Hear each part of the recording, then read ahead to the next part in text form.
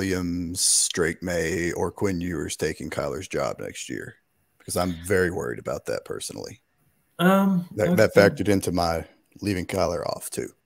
Okay. Well, then at that point, then Kyler's gone, right?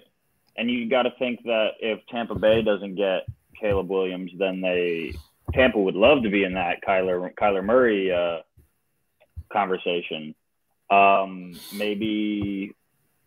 Maybe Kenny Pickett is not the guy in Pittsburgh. All the analytics I've seen show that Kenny Pickett is going to have a decent year this year. But then maybe Pittsburgh is like, we can't not compete in the AFC North. Maybe Jared Goff doesn't pan out. Maybe he goes back to crap in the bed. You'd have to think that Kyler Murray is one of the more attainable guys, even on the cusp of this list. No, Daniel Jones being one of them, Dak Prescott being another one of them. But then outside of that, like, even if Arizona, as all signs point to them being the worst team in the league this year, they pick Caleb Williams. Kyler Murray could go to New England and be a top 6-7 fantasy quarterback. I hesitate to leave him off the list, just even with the lack of juice that this Arizona team has.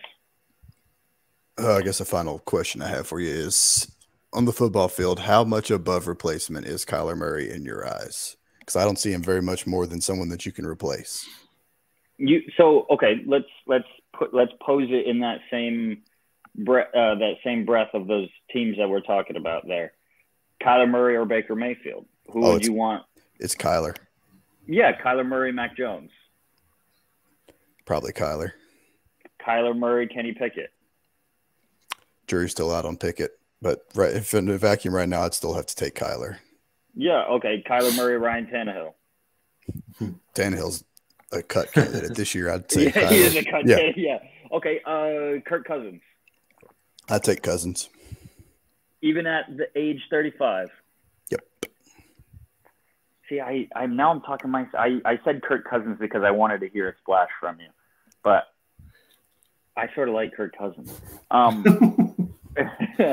Matt Stafford. I'd still take Stafford. Would you really? Yeah. He comes out this year, plays 10 games.